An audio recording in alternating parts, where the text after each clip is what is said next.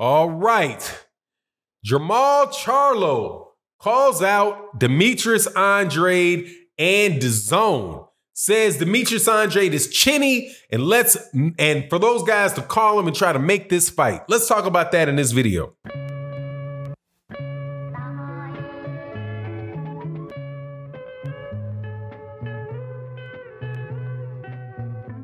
All right, welcome back to the channel, subscribers. If you're not subscribed, please subscribe and hit the bell icon so you can be notified of when we release more videos. Also, I want to say thank you to everybody in the two most important communities of this channel, the live stream community who come support the channel, chop it up about boxing every Monday through Friday at right around 11:15 a.m. Central Standard Time, and the week ending show, OG Boxing Talk, Sunday mornings at 8 a.m. and also the Patreon community. We got more stuff coming up over there. Thank you guys for your consistent and steady support for the channel.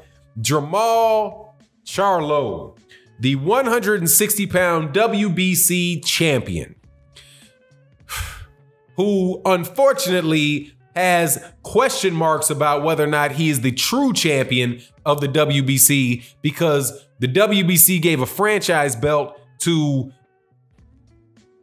Canelo Alvarez, which muddies up the championship picture at 168. But nevertheless, he's the WBC, he's the holder of the WBC 160-pound title. Now, he says that he wants to fight and is willing to go to Dazn to fight Demetrius Andrade. And I think that that fight absolutely needs to happen and is a great thing for boxing. And it's interesting that this fight could be, I hope this fight could be made, because there's an interesting backstory to Jermall Charlo and Demetrius Andrade. And the backstory is this. These guys were both down there at 154 pounds at the same time, and Demetrius Andrade was set to fight Jermall Charlo's brother, Jermall Charlo. Jermall Charlo is the former WBC 154-pound champion who lost his title to Tony Harrison. Tony Harrison and he were supposed to rematch, but Tony Harrison got injured his foot or ankle, something happened, and now that fight is postponed. Hopefully it'll happen soon. But before Jermall Charlo and Jermall Charlo were champions at 154 pounds, Demetrius Andrade was a champion at 154 pounds. Jermall Charlo was set to fight Demetrius Andrade, but Demetrius Andrade pulled out of the fight. The reason Demetrius Andrade pulled out of the fight was because Rock Nation, who was at the time was a new promotional company or sports management company. I'm not sure what it is exactly. I'm sure it covers a bunch of sports, but a sports management company is probably the best way to describe it. They entered into the market, the boxing market, and made an offer to Demetrius Andrade to sign with them. And they did that in the middle of the fight being set up between he and Jermall Charlo. There was an HBO contract that was offered to Demetrius Andrade. Demetrius Andrade backed out of the fight with Jermall Charlo, and because he was offered he was asked to do that by a representative of Rock Nation, and pulled out of the fight because Rock Nation guy had promised him over dinner, not officially, that they would pay him a sum of money equal to what he would get to fight Jermall Charlo. So Jermall Charlo lost his first opportunity to fight for a 154-pound title because Demetrius Andrade flaked out. Demetrius Andrade thereafter was sued by his promoter. Rock Nation and Demetrius Andrade were sued by his promoter, and then Rock Nation backed off and acted like they didn't know, that they didn't have anything to do with it. Demetrius Andrade is then stuck out in the wind. He looks bad to Showtime. He looks bad to Jermall Charlo. And after that, Jermall Charlo's guys weren't interested in him. But now at 160 pounds, Demetrius Andrade has found a home on a network, that being Dazn. He's got a championship belt again, the 160-pound belt, and Jermall Charlo has a 160-pound belt, and they're in a situation where these two guys, I think, need one another. And the reason that they need one another is because of the two prima donnas in the 160-pound division. Two prima donnas. Prima donna number 1, Gennady Golovkin, and prima donna number 2, Canelo Alvarez. If the ranking, and I rank the number 1 and number 2 prima donnas for the length of prima donna-ness going on in the 160-pound division. There could have been unification at 160 pounds, an undisputed champion at 160 pounds a while ago. If Gennady Golovkin, when he held the IBF, the WBC, and the WBA belts, would have fought Billy Joe Saunders. But he didn't, he decided not to do that. He decided to fight prima donna number 2, Canelo Alvarez. Canelo Alvarez he have 2 fights. There was one in between for Gennady Golovkin. So Gennady Golovkin actually fought 3 fights.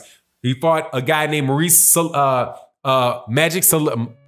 I think it's Magic Selecki. But he fights Selecki, goes right back, loses all 3 of the belts to Canelo Alvarez. This is Gennady Golovkin I'm speaking of. Gennady Golovkin loses all 3 belts to Canelo Alvarez. And then what does Canelo Alvarez do after that? He has only 1 more fight to get undisputed unified champion at 160. What does he do? He does exactly what prima donna number 1 does and fights somebody else, not the WBO champion. At that time, the WBO champion is Demetrius Andrade. And to this day, it is Demetrius Andrade. But then Canelo Alvarez doubles down on his fuck out of here-ness and refuses to fight refuses to fight Jermall Charlo. Moves up to go up, decide, who did he fight last? He fights Daniel Jacobs to get the IBF title. And then he moves up to, to defend the WBO title. Then he moves up and he fights somebody at 160. He moves up and now he's gonna fight Sergey Kovalev at 175 pounds. Never focusing on those 2 guys at 160 pounds that he could unify with. So now Jermall Charlo is saying, yeah, I'll fight Demetrius Andrade. And I'll be willing to go to Dazn to do it. Now, there shouldn't be anything holding up Jermall Charlo from going to Dazn to do it, because Jermall Charlo has his own promotional company and he has an exclusive managerial or advisory contract with Al Heyman, and he's not signed to a network deal, so he should be able to do that. And I think that would answer a lot of critics of Errol Spence. I think that, now ain't that crazy? I'm saying I think that will answer a lot of the problems of critics of Errol Spence, because Errol Spence, people who are critics of Errol Spence and supporters of Terrence Crawford constantly bring up, every time I say, hey, who has Terrence Crawford fought? Terrence Crawford needs to fight Sean Porter, or he needs to fight Ugas or do something else. Every time a man drink more water or wool bag or some other, super Terrence Crawford fan comes up and says, well, what about Jermall Charlo? As in, why doesn't Jermall Charlo go over to Dazn? All the other 160-pound fighters are over there in Dazn. So shouldn't he go to Dazn? And I'm like, hey, man, I don't want to talk about that. I'm talking about Terrence Crawford. But now I'll talk about it because Jermall Charlo is saying he's more than willing to go over there to Dazn to do it. Now, interesting thing would be, though, whether or not Eddie Hearn will allow that fight to be made.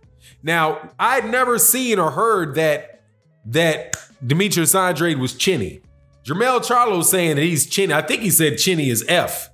I've never seen that he's Chinny. I've got to look back to see whether he's Chinny or not. But maybe that's a reason why I don't even think Demetrius Andrade will take this Jermall Charlo fight, though. Number one, because of Eddie Hearn, and maybe there is something to him being Chinny. But whatever the case is, Demetrius Andrade, if he wants to really get a shot at those prima donnas, he's going to have to fight Jermall Charlo.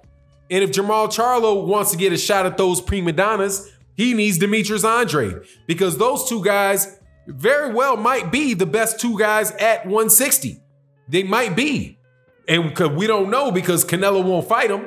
Canelo dang near just said, at least the way that I interpret it, said he thinks he might lose to Demetrius Andrade because he called Demetrius Andrade boring. How the hell the fight going to be boring, dude, if you can't just step to the cat, find him, and make a fight of it? He's telling you that there's something he can't do with Demetrius Andrade. Personally, I've never seen Demetrius Andrade in a boring fight. I think that he's a highly skilled fighter and an exciting fighter. But Jermall Charlo's not boring. He just upped and dropped the belt on Jermall Charlo. But anyway, I think that what Jermall Charlo's talking about with Demetrius Andrade is absolutely positively what we need to see. It more than likely is the only way that we're going to get either one of these prima donnas into a situation where they need to fight one of these guys.